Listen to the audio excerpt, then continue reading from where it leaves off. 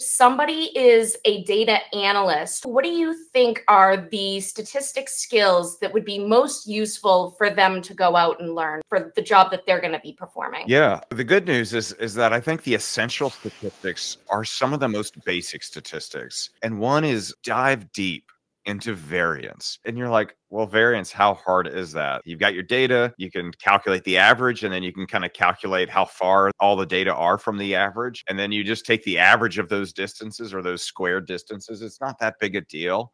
It's one of the most fundamental things. But if you think about variance as just sort of the average of how far things are away from some sort of mean, you'll start seeing that equation all over the place. And they'll call it different things. Yes. And they'll say, hey, this is the mean squared error, or they'll give it all kinds of different names. But you can look at that and go, oh, that's just a variance.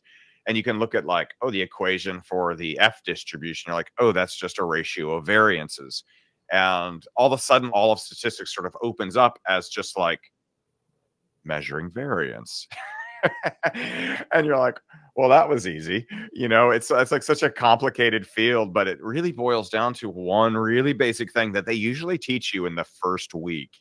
So variance is, I think, the most fundamental thing. And once you know it, you know most of the things. And one variation on the theme of variance is one of my favorite tools of all time, which is linear regression, because you can kind of do almost anything with linear regression. It's like a well-kept secret that linear regression only fits a straight line to data. It actually does a lot more than that. And the way it does it is just by comparing variances.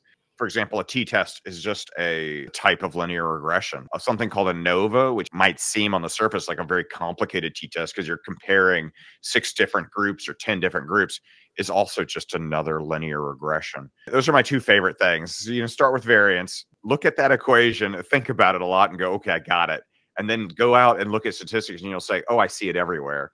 And then linear regression is sort of like all of statistics sort of like falls out of that.